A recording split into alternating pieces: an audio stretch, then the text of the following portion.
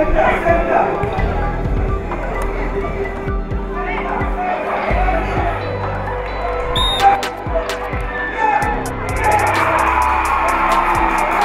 St. Lucia Football Association committed in its strategic plan to transform women's football, to make the game accessible to anyone who wants to play.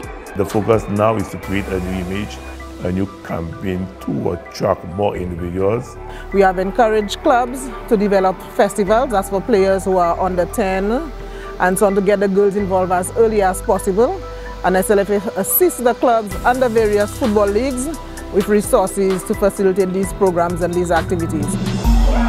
This is in keeping with the global mandate from FIFA to provide support, encouragement, motivation and inspiration to young girls all over St. Lucia. Even during the COVID period, SLFA made a contribution to most of the players in terms of laptops, and they also receive bursaries, $500 bursaries.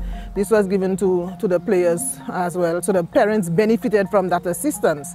It made it possible for the children to facilitate and be accommodated on the online instruction. That was the mode of learning blended approach.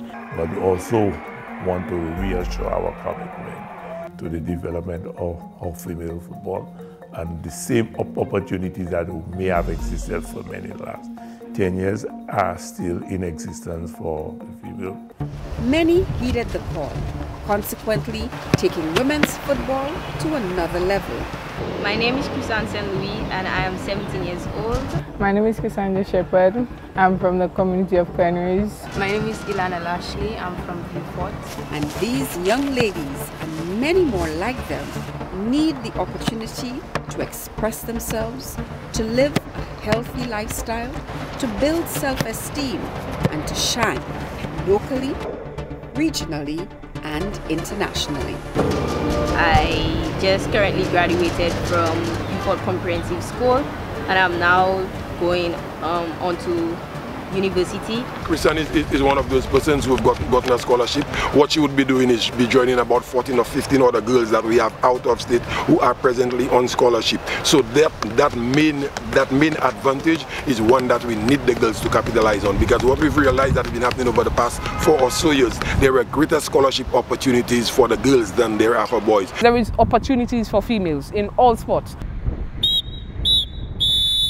Chantel John is a football referee and a police officer by profession. You get scholarships to go to a school to study. You get opportunities to play professional. So I will encourage them to come out, train hard. So that child who is involved in football, that's one less child that is on the street, one less child that might be involved in something negative. And that child is putting her energy, whereas the boy, his energies, into productive and positive activities. Football enables you to reach higher heights. Emily Remy is a teacher by profession, has played football extensively for Marcia. Her love for football was cultured by her father and brothers. It gives you the opportunity to propel, and you have both tangible benefits and of course you have the intangible, which I consider more importantly. So get involved.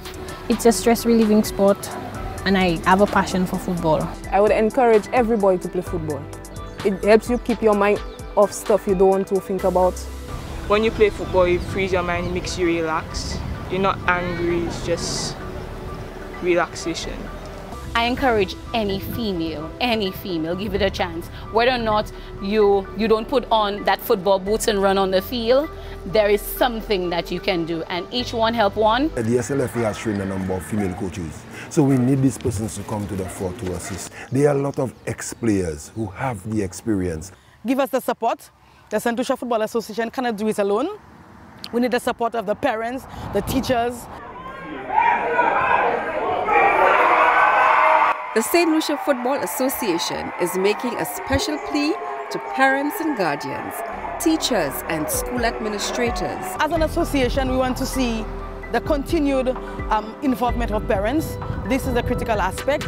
In order for any program to grow, we need the support of the parents, and the fact that we have that right now, it means that the parents have bought into our program and the support is critical to us, and it in some sense gives us that level of satisfaction. Just being there, giving them your support, being behind them, making sure that you support them.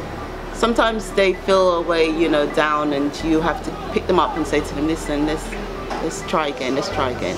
Give us a chance to showcase what we have and also help us to learn the game better. Football is for both women and men.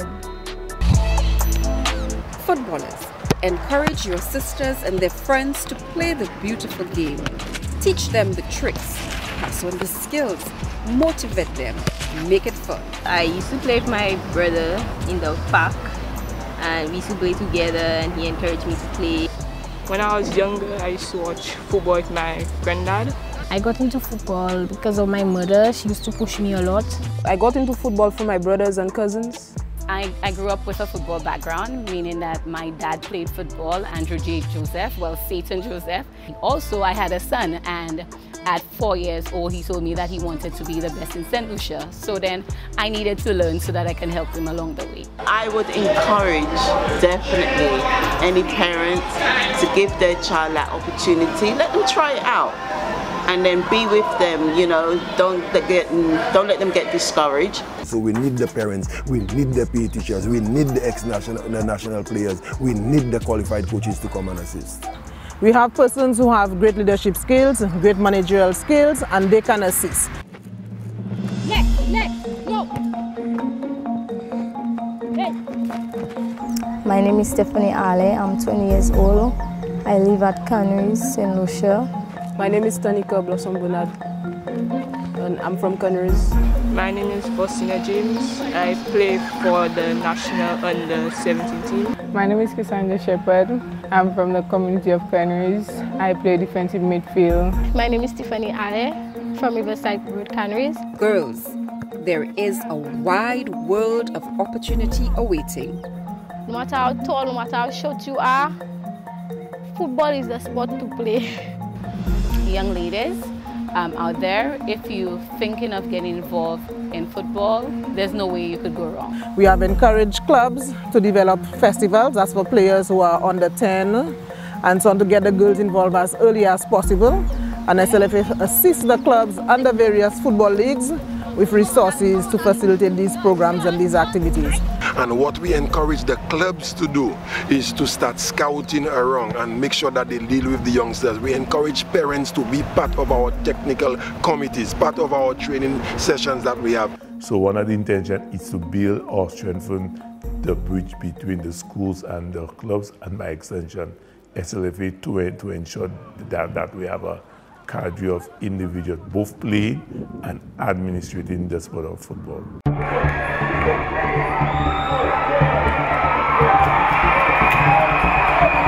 There are many opportunities for you to contribute to the beautiful game. You can get trained to coach and nurture young talent. The beautiful game needs female referees. There is room for you in administration, or as a scout, or a mentor. If you're thinking of getting involved in football, there's no way you could go wrong. It's very important that we get more young girls involved in football. One, for sustainability of our program. Two, there are lots of opportunities involved in football, specifically, most importantly, college opportunities. When you go out and you're scout by a coach, you may get an opportunity to attend college, and this is a very, very, very big opportunity. You could play for your school, you could play for your club, you could play for the national team, and you could travel the world. From St. Lucia, I went to England and then to Russia. We made many stops, and in Russia I met new people. I made new friends. If she wasn't playing football, she wouldn't have got that opportunity. That was a big opportunity. She flew to Russia. Big experience. At the end of the day, it's you and what you want to do.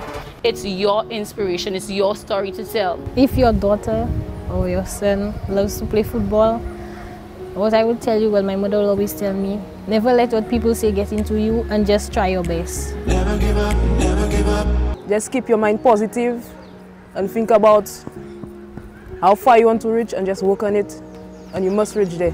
Just keep your energy positive. Never give up, never give up. I'm encouraging you to just play the game of football.